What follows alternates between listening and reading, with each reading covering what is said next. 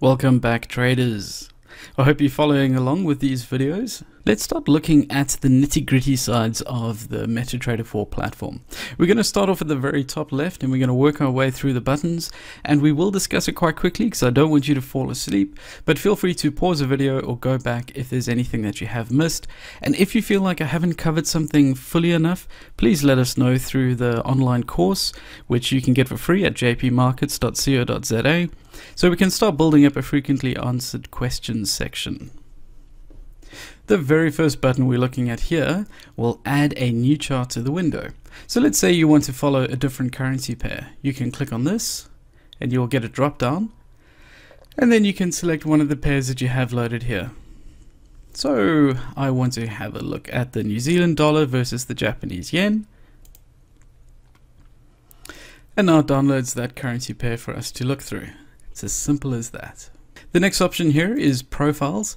The profiles don't work quite as well as templates, so we won't be covering a lot of this, but just so you know, it is possible for you to have your MetaTrader set up with a whole selection of different currency pairs and different graphs and charts and everything like that, and have that as a profile and then quickly switch between them.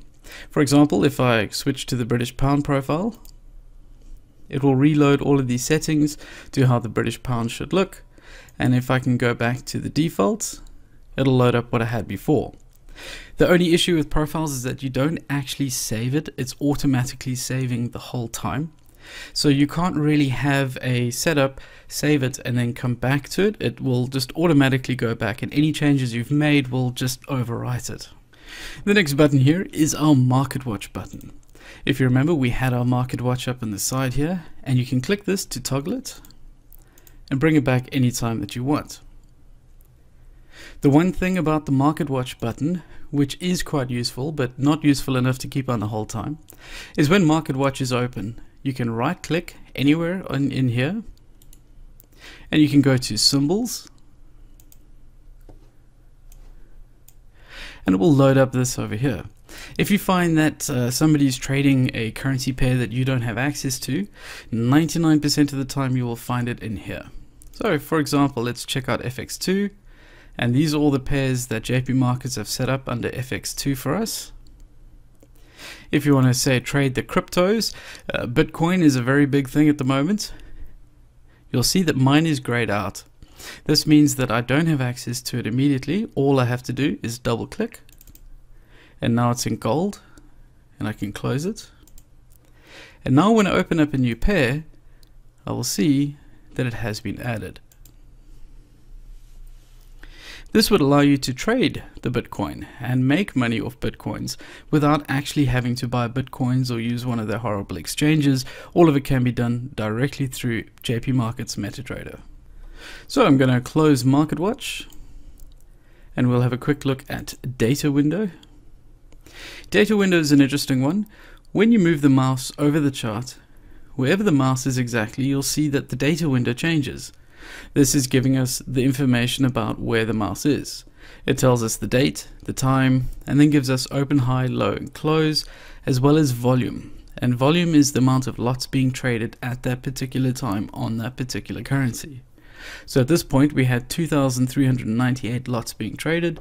Currently right now we have 2,747 lots, and if you remember, one lot is 100,000 US dollars, so you can see what a massive market this really is. But that doesn't help us too much, so I'm going to close the data window. Next we have our navigator again, which is an alternative way of how to add our different indicators. For example, if I wanted to add the MACD, I could click and drag it onto the chart, and it'll start loading up all the different information for this. Don't worry, we will be going through the MACD in the course coming up, but we will be accessing it through another button, which I will show you soon. So we're going to get rid of this navigator. Next up we have the terminal. Now the terminal is something that you should be keeping your eye on, especially when you're in multiple trades. It's a good way to have a breakdown of what's happening at the bottom. But if you're struggling to see something on the chart, you might want to close it, and you'll see that it expands the main window and gives you more real estate to look at things. Strategy Tester is something that is not covered in the scope of this course, but just so you know what it is, if you have written or programmed your own expert advisor, or if you've downloaded another one, this is one that I've been working on. You can load it up and you can run tests and see how things have been running. I won't do that now because this one takes quite a long to do the back testing. And the idea is that you can plug in an EA and see how it would have performed over a historical period. And now the big button, new order. This is the one everybody wants to use. Once you've clicked on new order, you'll see that you get the new order window open here.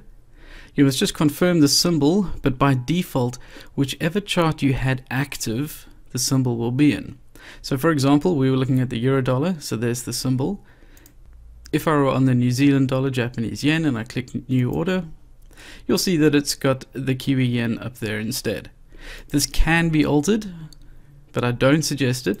It's best to rather just make sure you've clicked new order off the correct window. Inside new order, we have the different volume sizes that can be set. This is covered in more detail coming up. But just so you know, volume is not the amount of dollars, this is the amount of lots that you will be placing. So 1.00 sounds like a small amount, but it is actually $100,000. And here you can set your stop loss and take profit.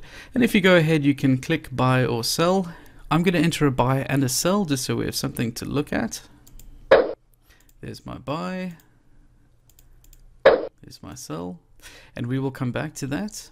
Let's load up the terminal. And you'll see now in the terminal window, I have a profit and loss. You'll see it starts off in negative. This is because we are covering the spread or the cost of the trade itself. The big bonus is that when you see an actual profit and close it out like that, that money is yours. There's no additional fees to be paid at the end of the day. You'll also notice that on the chart itself, we have these dotted green lines. These are showing us the entry points that we went into the market, and on the far left it's got a buy and a sell, so it shows us which line is the buy, which line is the sell. The next one is the MetaQuotes language editor. Now this is only for people who like to do programming. We won't be covering programming. This is a very advanced thing and best done in a one-on-one. If you are into programming, the MetaQuotes language editor is very similar to C++, so you should be able to move across fairly quickly if you've already been programming in that language. The auto trading button is quite a big one. Auto trading is when you download an expert advisor and you set up certain rules and things that it must follow, and if everything is obeyed, it can trade for you without you even being on your computer. So you could leave your laptop or desktop connected to the internet with MetaTrader running and it can trade for you. Now sometimes this is fun, but it is better for you to actually understand how to trade and do everything yourself.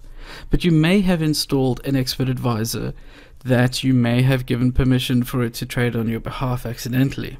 If this button has the red sign here, then no matter what other settings you've put in MetaTrader, it will not trade your account for you.